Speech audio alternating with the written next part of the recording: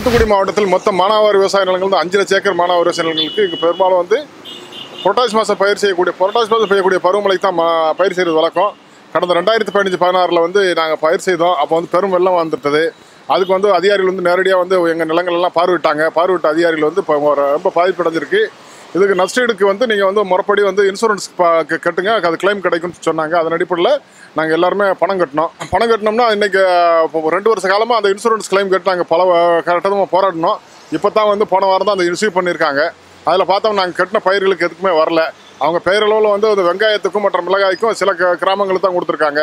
உளுந்து கட்டியிருக்கோம், பாசி கட்டியிருக்கோம், மக்காச்சோளத்துக்கு கட்டியிருக்கோம், சோளத்துக்கு கட்டியிருக்கோம், கம்பு கட்டியிருக்கோம், சூரியகாந்தி கட்டியிருக்கோம், கொத்தமல்லி கட்டியிருக்கோம். இத்தனை பயிர்களுக்கு கட்டியிருக்கோம். மற்ற வெங்காயத்துக்கு மட்டுமே வந்து ஒரு குறிப்பிட்ட சில பிற்காவுக்கு மட்டும் கொடுத்துட்டு மற்ற பல பிற்காவில் வந்து கிடைக்கல.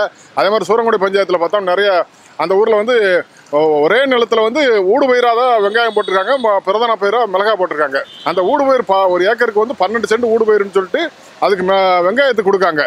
மிளகாய்க்கு வந்து 88 சென்ட்டுக்கு போட்டு அதுக்கு ஒன்றுமே பாதிப்பு இல்லைன்னு சொல்லிட்டு கொடுக்காங்க. இது வந்து மற்ற ஊர் இருந்தாலும் பரவாயில்ல, வேறு ஊரில் இருந்தாலும் பரவாயில்ல, ஒரே ஊர் ஒரே நிலம் ஒரே நிலத்தில் பயிரிட்ட ஒரு பயிருக்கு வந்து கொடுக்காங்க, ஒரு பயிருக்கு இல்லைங்காங்க.